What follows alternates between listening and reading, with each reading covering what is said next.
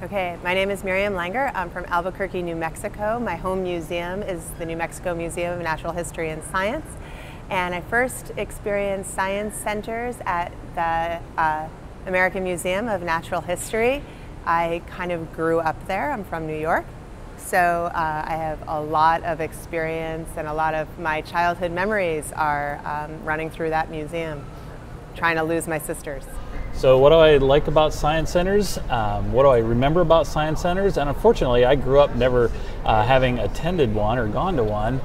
My first experience was actually now I run one, the Discovery Center in Colorado Springs, Colorado.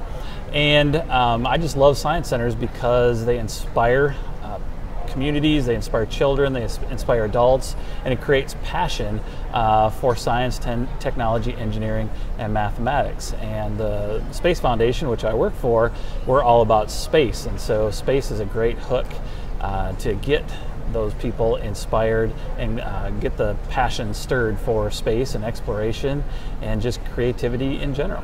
I graduated from college with a museum studies degree. Education was something I sort of stumbled into, and then moved to Little Rock, Arkansas, and found the Museum of Discovery. And education is my passion. That's where I've been ever since. And I love it. And so Aztec, this is my second Aztec.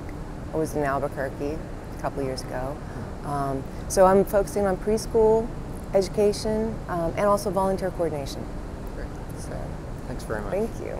Yeah, my name is Professor Antonio Paris. I am an astronomer in St. Petersburg College, as well as Mosey's Space Programs Director in Tampa.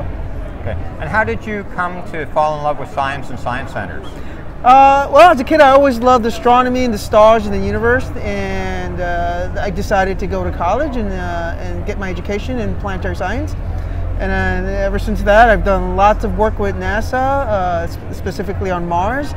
And about a year ago, I was offered a position at Mosey to be their space programs directors to increase kids' participation in space science. And ever since that, I love working at science centers and Mosey and inspiring kids to love and embrace science, especially astronomy.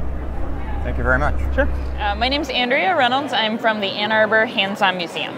And how did you get interested in science museums, and how did you fall in love with them? Yeah, well, I actually kind of backed my way in. I started in education and figured out that I didn't want to be a traditional classroom teacher. And I started working for the museum because I thought it was a great way to use my skills as an educator in kind of a new and different way. Right. And then I started kind of following that path. The more I enjoyed it and liked it and got to know it. Good. And why are you wearing a shark hat? Well, my friend convinced me that I needed to take a selfie in the shark hat, so I agreed, because I'm nice. Thank you. Yeah. I'm here with Kenneth Monjero from Kenya. And Kenneth, how did you fall in love with science centers? I fell in love with science centers during the time I used to be on training program in my research institution, where I realized that children were being taken through the technical science laboratories and being given a lot of technical PowerPoint presentation, and at the end of it, they were looking exhausted, they were looking disappointed, they were looking not having had any fun with science at all. So that's when I realized that we are doing something wrong, and I went on the internet to Google to look at skills of communication because I have a background in crop science.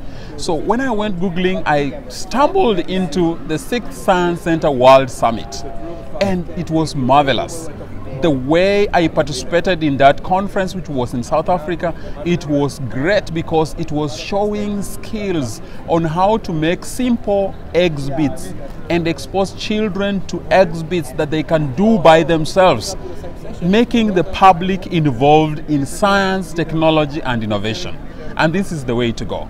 You cannot make a person who has no science background understand the technical science by using technical terms, technical infrastructure. No, you can't do that. You have to bring the information to repackage the scientific information into a simpler and easy to understand and more so to make children have fun in science. And this is what will help in career development, this is what will help in technology adoption, and we can be able to tap even the innovations that are in science with these kids. So the only way is to make science a fun, and that is the way I'm going, and that's the way I'm going to convince my country, my president, and everyone, even my family, to adopt having fun in science.